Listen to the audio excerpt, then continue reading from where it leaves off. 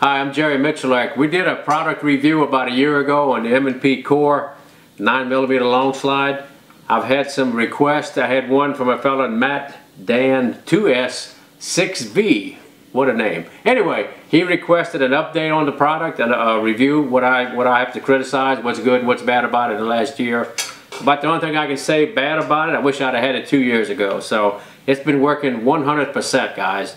I've had zero malfunctions with it since I built it and put it together in this package, so I'm really excited about it.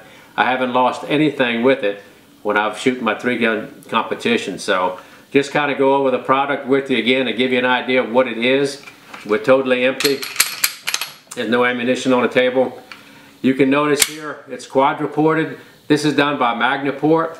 I've got the stock original Smith & Wesson barrel, so they port right through the slide, right through the barrel. So I have a comp effect here without the bulk and the accessory of a compensator, plus it fits a standard holster. So if you have a standard holster and you want to have a gun Magnaported, it's a great way to enhance the product without any changes whatsoever. So I've got the same Vortex Razor red dot on it. It's held up 100%. I don't know how many rounds I've shot through it yet, but I haven't had a malfunction with anything on it. The only thing I did to the frame, I put a little bit of skateboard tape on the front of the trigger guard here. I've changed my grip technique now where I actually hold the front of the trigger guard. So that's one of the changes I made to suit myself better to the product. Got a Speed Shooter Specialty magwell on it, the same large Smith & Wesson textured grip panel on the rear. I did a trigger job on it using the original Smith & Wesson parts. It's probably right under 3 pounds. It's been 100%, same recoil spring.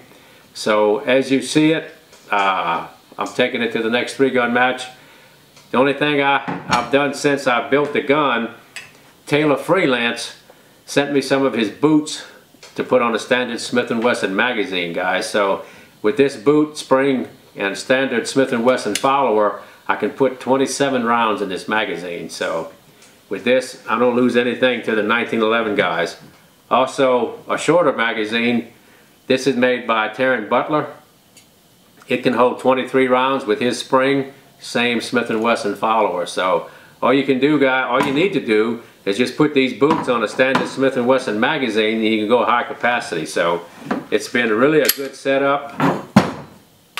I mean, it's but the only thing I wish I had was an extended magazine release. Other than that, I can't really say I have want for anything other than what I have right here.